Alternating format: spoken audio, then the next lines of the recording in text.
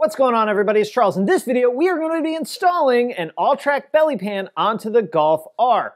One of the beautiful things about the MQB platform is so many things transfer over to different cars. That means we can get rid of the floppity belly pan that comes on the Golf R and put a pretty awesome reinforced pan from the Alltrack on it. Now, as you guys may or may not know, this car has a plastic oil pan, and that is something that makes myself and plenty of the rest of you guys a little uneasy all the way up to terrified. There are metal oil pan replacements if that's a route you'd like to go. I'm for that. But even then, the belly pan on the car doesn't cover the oil pan. So if something pops up and hits it, you still have the potential for a leak. The Alltrack belly pan is not only reinforced, but it covers the entire section. So it covers the oil pan, it covers the whole transmission. We don't have to worry nearly as much about it.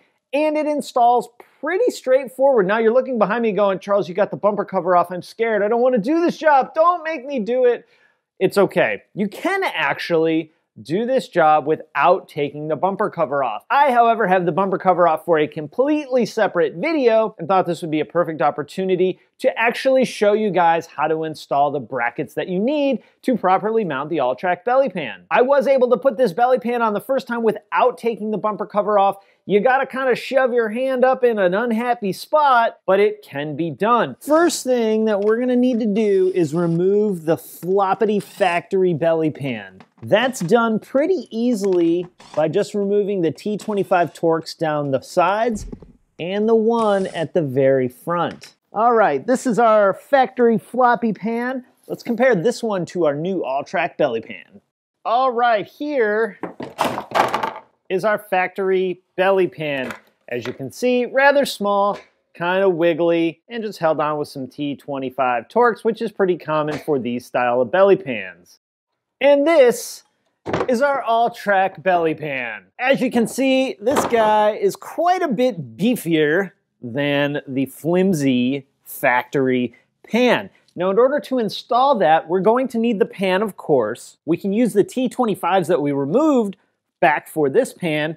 We'll need 2 brackets for the mounting points at the front of the pan. Then we'll need 9 bolts to bolt the pan up. 2 of those bolts are gonna hold the brackets to the frame rail, and the rest of them are gonna hold the pan on. Now, this is quite a bit bigger of a belly pan, and of course, it's, as you can see, it's reinforced. Also, big ups to Paul and the boys at Shop DAP for putting this together for us. I'll be sure to link this up for you guys in the video description if you wanna check it out. Just like for the things like the spare tire kit, Paul is my go-to dude for these kind of things. Before we put this on, let's weigh this stuff and see what we're actually adding weight-wise to the car. Let's go ahead and start with our 2 brackets. So it looks like we got 1.1 pound for brackets. There'll be a negligible amount of hardware, but the big boy is the belly pan itself. We'll call that right about 10 pounds. I think that's the max of my scale. And just for fun, let's see what the OE pan on the R weighs. 2 pounds. We'll call that 2 pounds. So we're adding about 9 pounds or so to the front of the car. Honestly, for the extra protection that provides, that's a pretty negligible amount. Doesn't really matter. I'm not trying to do weight reduction bro on this car, so let's go ahead and get it installed. All right, so we have our 2 brackets that we have to install. We have a left one and a right one. If you're not sure which is which, the one that goes on the passenger side has this curve to it, and the driver's side one is pretty straight.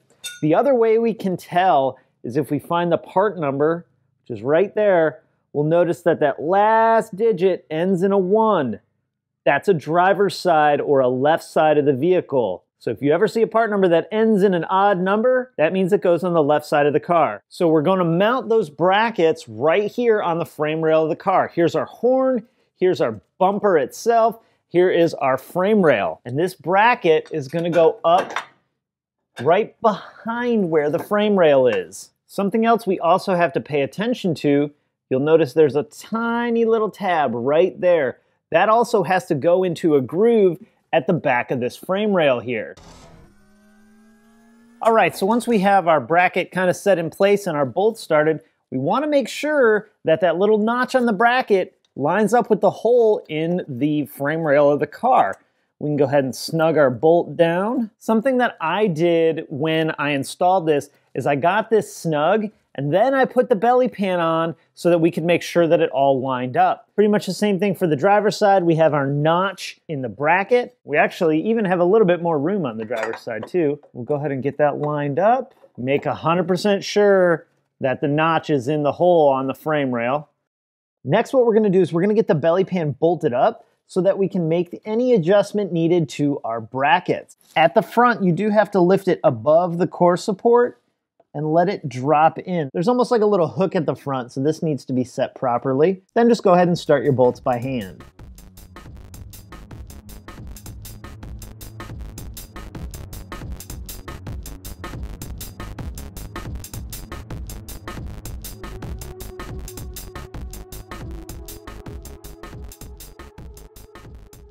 Now this may take some moving back and forth of the bracket or shifting of the belly pan to get everybody lined up and happy. Next, go ahead and tighten down all the bolts on the belly pan. Once those are all snugged down, we can go ahead and tighten the bolts that hold the bracket to the car.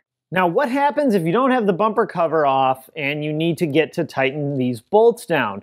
Well, you're still gonna follow the rest of the procedures the same way that I showed you.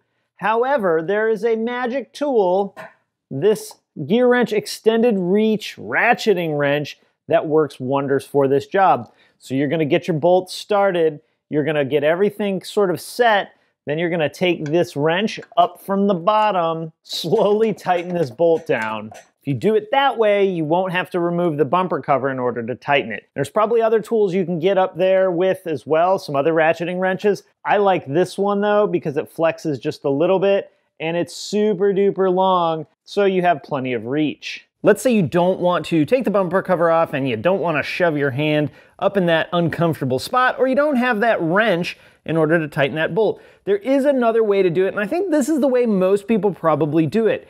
On the corners of your bumper cover, where this lower grill is a tiny opening all the way in the back.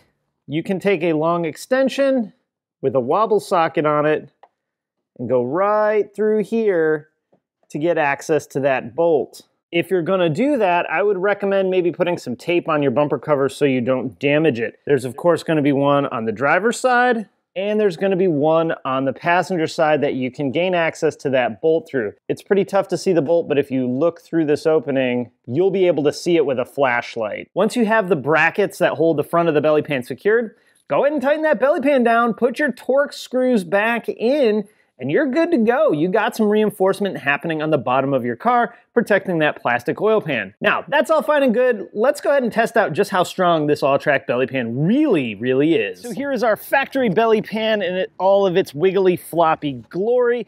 We're not gonna do any testing on this one. We're just going to toss that one to the side. Here is our Alltrack belly pan that we are gonna do some testing on. Of course, officially, we're gonna simulate what it would be like if something were to impact the bottom of your car and how it would protect your plastic oil pan. Or we're just gonna drop stuff on it till it breaks. First up, we're gonna just start with a simple mallet. I think this is a 2-pound hammer, and we're dropping it from, well, I don't know, 8 feet or so. I'm gonna aim for that leaf.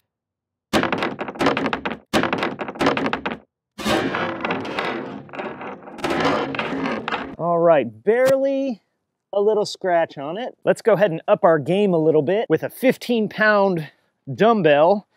I'm not very strong, so, you know, there's that. Oh, this is scary. You know what, before we drop this, I'm kind of wondering how much force is actually going to be hitting this belly pan. For that, let's consult my favorite internet expert and whiteboard aficionado, Jason from Engineering Explained. Jason, what are we talking about here? Okay, so we've got a 15-pound dumbbell. We're dropping it from 8 feet. Now the math is actually pretty simple here. So distance equals 1/2 acceleration times time squared. Time equals 0.7 seconds. Hang on, dude. That's like all fine and good, but I think people just want to see this get smashed. Yeah, you're probably right, Charles. Just go ahead and smash it.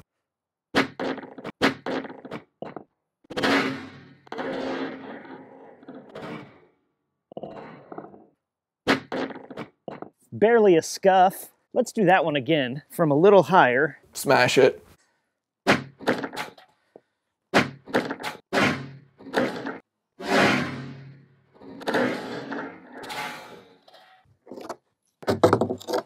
Not even a mark on the inside of it, except a little bit where it hit the concrete.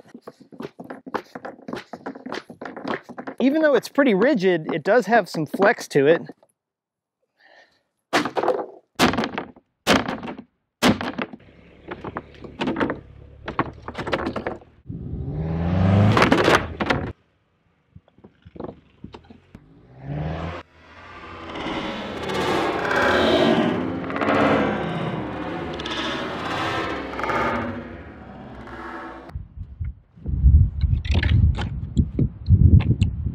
All right, so there we go. Not going to say it's indestructible, but we put it through a pretty hardcore torture test and it held up really, really well. With that, I'm going to wrap it up, guys. Thank you so much for watching, and I'll talk to you again next time. And I'm just going to keep hitting this with a hammer because I'm basically 12.